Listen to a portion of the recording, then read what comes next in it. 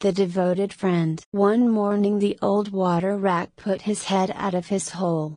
He had bright beady eyes and stiff gray whiskers, and his tail was like a long bit of black India rubber. The little ducks were swimming about in the pond, looking just like a lot of yellow canaries, and their mother, who was pure white with real red legs, was trying to teach them how to stand on their heads in the water. "You will never be in the best society unless you can stand on your heads," she kept saying to them, and every now and then she showed them how it was done. But the little ducks paid no attention to her. They were so young that they did not know what an advantage it is to be in society at all. "What disobedient children!" cried the old water rat, "they really deserve to be drowned." "Nothing of the kind," answered the duck, "everyone must make a beginning, and parents cannot be too patient." "Ah! I know nothing about the feelings of parents," said the water rat, "I am not a family man. In fact, I have never been married, and I never intend to be. Love is all very well in its way, but friendship is much higher. Indeed, I know of nothing in the world that is either nobler or rarer than a devoted friendship." "And what, pray, is your idea of the duties of a devoted friend?" asked a green linnet, who was sitting in a willow tree hard by, and had overheard the conversation. "Yes, that is just what I want to know," said the duck, and she swam away to the end of the pond, and stood upon her head, in order to give her children a good example. "What a silly question!" cried the water rat.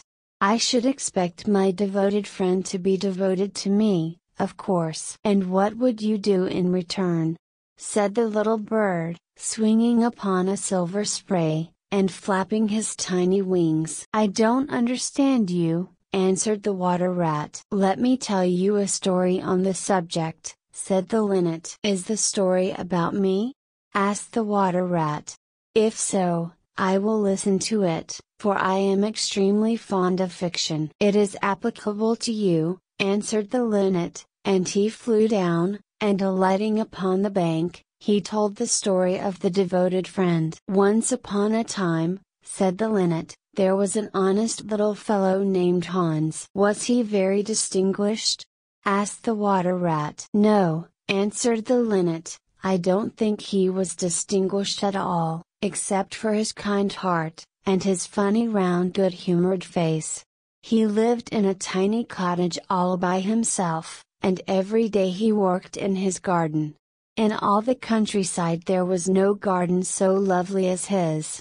Sweet William grew there, and gillyflowers, and shepherd's purses, and fair maids of France. There were damask roses, and yellow roses, lilac crocuses, and gold, purple violets and white, columbine and ladysmock, marjoram and wild basil, the cowslip and the flower de luce. The daffodil and the clove pink bloomed or blossomed in their proper order as the months went by, one flower taking another flower's place, so that there were always beautiful things to look at, and pleasant odors to smell. Little Hans had a great many friends, but the most devoted friend of all was Big Hugh the miller. Indeed, so devoted was the rich miller to little Hans, that Bee would never go by his garden without leaning over the wall and plucking a large nosegay, or a handful of sweet herbs, or filling his pockets with plums and cherries if it was the fruit season. "Real friends should have everything in common," the miller used to say, and little Hans nodded and smiled, and felt very proud of having a friend with such noble ideas. Sometimes, indeed, the neighbors thought it strange that the rich miller never gave little Hans anything in return, though he had 100 sacks of flour stored away in his mill, and 6 milch cows, and a large flock of woolly sheep, but Hans never troubled his head about these things, and nothing gave him greater pleasure than to listen to all the wonderful things the miller used to say about the unselfishness of true friendship. So little Hans worked away in his garden. During the spring, the summer, In the autumn he was very happy, but when the winter came, and he had no fruit or flowers to bring to the market, he suffered a good deal from cold and hunger, and often had to go to bed without any supper but a few dried pears or some hard nuts. In the winter, also, he was extremely lonely, as the miller never came to see him then. "There is no good in my going to see little Hans as long as the snow lasts," the miller used to say to his wife, "for when people are in trouble they should be left alone, and not be bothered by visitors." That at least is my idea about friendship, and I am sure I am right. So I shall wait till the spring comes, and then I shall pay him a visit, and he will be able to give me a large basket of primroses, and that will make him so happy. "You are certainly very thoughtful about others," answered the wife, as she sat in her comfortable armchair by the big pine wood fire, "very thoughtful indeed.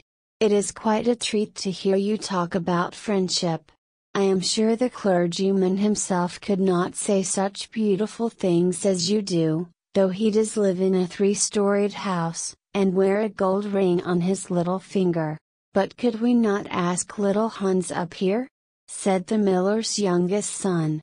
"If poor Hans is in trouble I will give him half my porridge, and show him my white rabbits." "What a silly boy you are!" cried the miller, "I really don't know what is the use of sending you to school. You seem not to learn anything. Why, if little Hans came up here, and saw our warm fire, and our good supper, and our great cask of red wine, he might get envious, and envy is a most terrible thing, and would spoil anybody's nature. I certainly will not allow Hans' nature to be spoiled. I am his best friend, and I will always watch over him, and see that he is not led into any temptations. Besides, if Hans came here, he might ask me to let him have some flour on credit, and that I could not do. Flour is one thing, and friendship is another, and they should not be confused. Why, the words are spelt differently, and mean quite different things. Everybody can see that.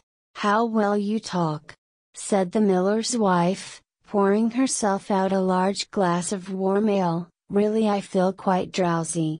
It is just like being in church." "Lots of people act well," answered the miller, "but very few people talk well, which shows that talking is much the more difficult thing of the two, and much the finer thing also," and he looked sternly across the table at his little son, who felt so ashamed of himself that he hung his head down, and grew quite scarlet, and began to cry into his tea. "However, he was so young that you must excuse him." "Is that the end of the story?" asked the water rat. "Certainly not," answered the linnet, "that is the beginning." "Then you are quite behind the age," said the water rat. "Every good storyteller nowadays starts with the end, and then goes on to the beginning, and concludes with the middle. That is the new method. I heard all about it the other day from a critic who was walking round the pond with a young man. He spoke of the matter at great length, and I am sure he must have been right, for he had blue spectacles and a bald head, and whenever the young man made any remark, he always answered boo. But pray go on with your story. I like the miller immensely. I have all kinds of beautiful sentiments myself, so there is a great sympathy between us." "Well," said the linnet, hopping now on one leg and now on the other, "as soon as the winter was over, and the primroses began to open their pale yellow stars, the miller said to his wife that he would go down and see little Hans." "Why, what a good heart you have!" cried his wife, "you are always thinking of others. And mind you take the big basket with you for the flowers." So the miller tied the sails of the windmill together with a strong iron chain, and went down the hill with the basket on his arm. "Good morning, little Hans," said the miller. "Good morning," said Hans, leaning on his spade. and smiling from ear to ear. "And how have you been all the winter?" said the miller. "Well, really," cried Hans, "it is very good of you to ask, very good indeed. I am afraid I had rather a hard time of it, but now the spring has come, and I am quite happy, and all my flowers are doing well." "We often talked of you during the winter, Hans," said the miller, "and wondered how you were getting on." "That was kind of you," said Hans, "I was half afraid you had forgotten me." "Hans, I am surprised at you," said the miller, "friendship never forgets. That is the wonderful thing about it, but I am afraid you don't understand the poetry of life. How lovely your primroses are looking, by the by." "They are certainly very lovely," said Hans, "and it is a most lucky thing for me that I have so many. I am going to bring them into the market and sell them to the burgomaster's daughter, and buy back my wheelbarrow with the money." "Buy back your wheelbarrow? You don't mean to say you have sold it? What a very stupid thing to do." "Well, the fact is," said Hans, "that I was obliged to. You see, the winter was a very bad time for me, and I really had no money at all to buy bread with. So I first sold the silver buttons off my Sunday coat, and then I sold my silver chain, and then I sold my big pipe, and at last I sold my wheelbarrow. But I am going to buy them all back again now." "Hans," said the miller, "I will give you my wheelbarrow. It is not in very good repair, indeed, one side is gone, and there is something wrong with the wheel spokes, but in spite of that I will give it to you. I know it is very generous of me, and a great many people would think me extremely foolish for parting with it, but I am not like the rest of the world. I think that generosity is the essence of friendship, and, besides, I have got a new wheelbarrow for myself. Yes, you may set your mind at ease, I will give you my wheelbarrow." "Well, really, that is generous of you," said little Hans, and his funny round face glowed all over with pleasure. "I can easily put it in repair, as I have a plank of wood in the house." "A plank of wood?"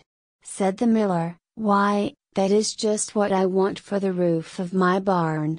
There is a very large hole in it, and the corn will all get damp if I don't stop it up. How lucky you mentioned it! It is quite remarkable how one good action always breeds another. I have given you my wheelbarrow, and now you are going to give me your plank. Of course, the wheelbarrow is worth far more than the plank, but true, friendship never notices things like that. Pray get it at once, and I will set to work at my barn this very day." "Certainly," cried little Hans, and he ran into the shed and dragged the plank out. "It is not a very big plank," said the miller, looking at it, "and I am afraid that after I have mended my barn roof there won't be any left for you to mend the wheelbarrow with, but, of course, that is not my fault. And now, as I have given you my wheelbarrow, I am sure you would like to give me some flowers in return. Here is the basket, and mind you fill it quite full." "Quite full?" said little Hans, rather sorrowfully, for it was really a very big basket, and he knew that if he filled it he would have no flowers left for the market, and he was very anxious to get his silver buttons back. "Well, really," answered the miller, "as I have given you my wheelbarrow, I don't think that it is much to ask you for a few flowers. I may be wrong, but I should have thought that friendship, true friendship, was quite free from selfishness of any kind." "My dear friend, my best friend," cried little Hans, "you are welcome to all the flowers in my garden. I would much sooner have your good opinion than my silver buttons, any day," and he ran and plucked all his pretty primroses, and filled the miller's basket.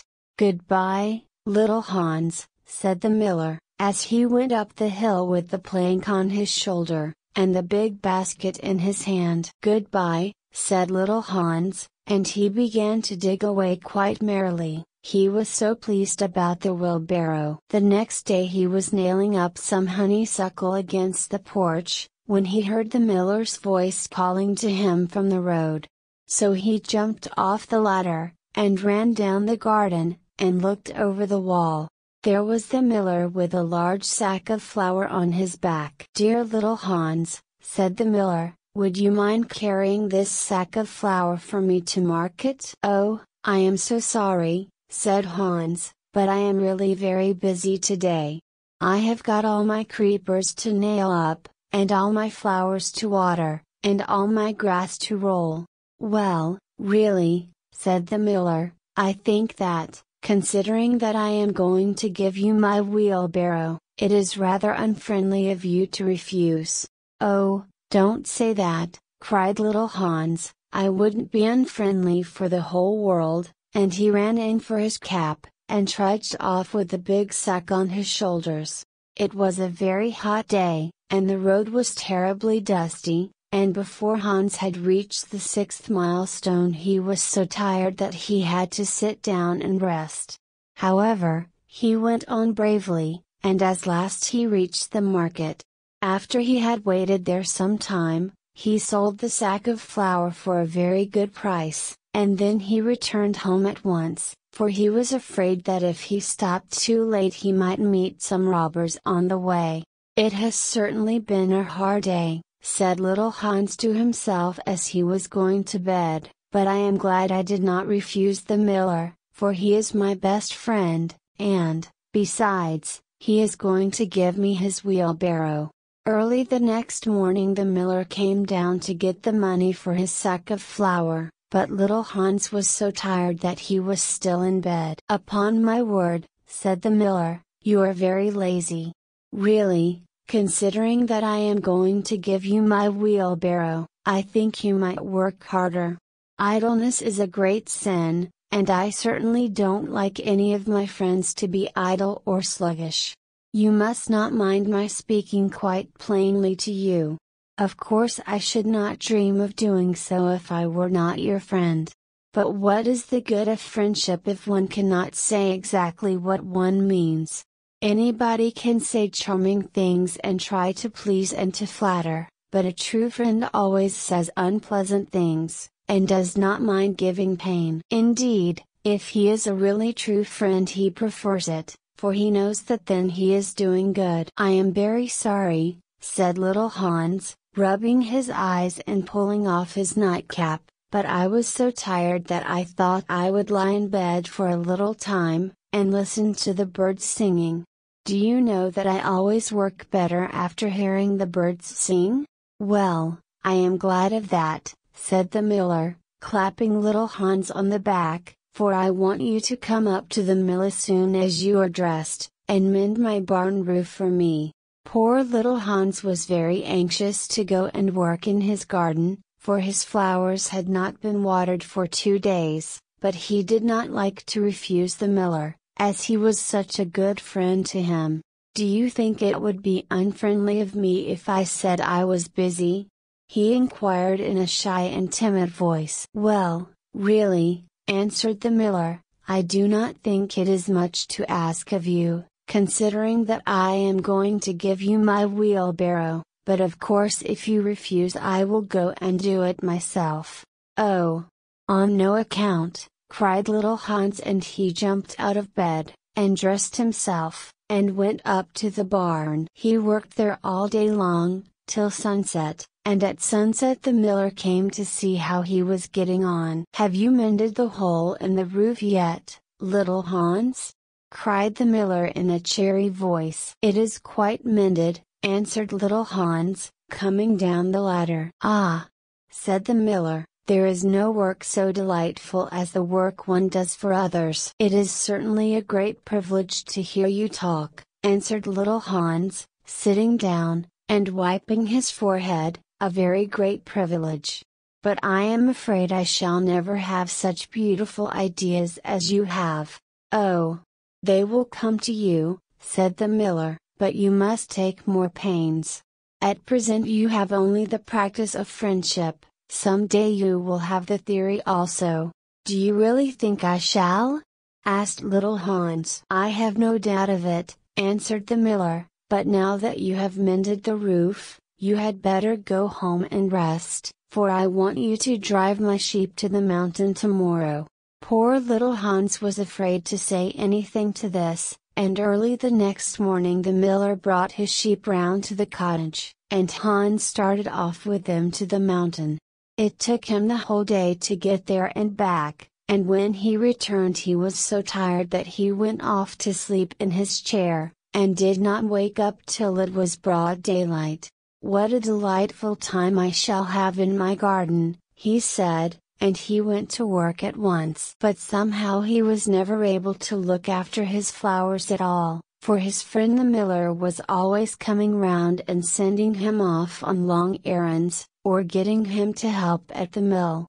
Little Hans was very much distressed at times, as he was afraid his flowers would think he had forgotten them, but he consoled himself by the reflection that the miller was his best friend.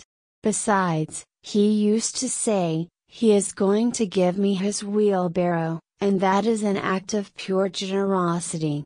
So little Hans worked away for the miller, and the miller said all kinds of beautiful things about friendship, which Hans took down in a notebook, and used to read over at night, for he was a very good scholar. Now it happened that one evening little Hans was sitting by his fireside when a loud rap came at the door. It was a very wild night, and the wind was blowing and roaring round the house so terribly that at first he thought it was merely the storm. But a second rap came, and then a third, louder than any of the others. It is some poor traveler, said little Hans to himself, and he ran to the door. There stood the miller with a lantern in one hand and a big stick in the other. Dear little Hans, cried the miller, I am in great trouble. My little boy has fallen off a ladder and hurt himself, and I am going for the doctor. But he lives so far away, and it is such a bad night, that it has just occurred to me that it would be much better if you went instead of me.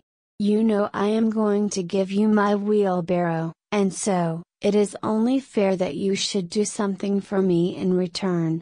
Certainly, cried little Hans, I take it quite as a compliment you're coming to me, and I will start off at once.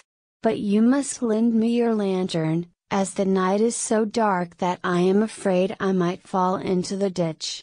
I am very sorry, answered the miller, but it is my new lantern, and it would be a great loss to me if anything happened to it. Well, never mind, I will do without it, cried little Hans, and he took down his great fur coat, and his warm scarlet cap, and tied a muffle around his throat, and started off. What a dreadful storm it was! The night was so black that little Hans could hardly see, and the wind was so strong that he could scarcely stand. However, he was very courageous, and after he had been walking about 3 hours, he arrived at the doctor's house, and knocked at the door. Who is there? Cried the doctor, putting his head out of his bedroom window. Little Hans, doctor. What do you want, little Hans? The miller's son has fallen from a ladder, and has hurt himself, and the miller wants you to come at once. All right, said the doctor, and he ordered his horse, and his big boots, and his lantern, and came downstairs, and rode off in the direction of the miller's house, little Hans trudging behind him. But the storm grew worse and worse, and the rain fell in torrents, and little Hans could not see where he was going, or keep up with the horse. At last he lost his way, and wandered off on the moor, which was a very dangerous place, as it was full of deep holes, and there poor little Hans was drowned. His body was found the next day by some goatherds, floating in a great pool of water, and was brought back by them to the cottage. Everybody went to little Hans' funeral, as he was so popular, and the miller was the chief mourner. As I was his best friend, said the miller, it is only fair that I should have the best place, So he walked at the head of the procession in a long black cloak, and every now and then he wiped his eyes with a big pocket handkerchief. "Little Hans is certainly a great loss to everyone," said the blacksmith, when the funeral was over, and they were all seated comfortably in the inn, drinking spiced wine and eating sweet cakes.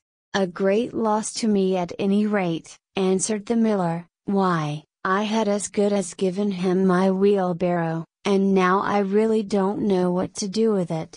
It is very much in my way at home, and it is in such bad repair that I could not get anything for it if I sold it. I will certainly take care not to give away anything again. One always suffers for being generous." "Well?"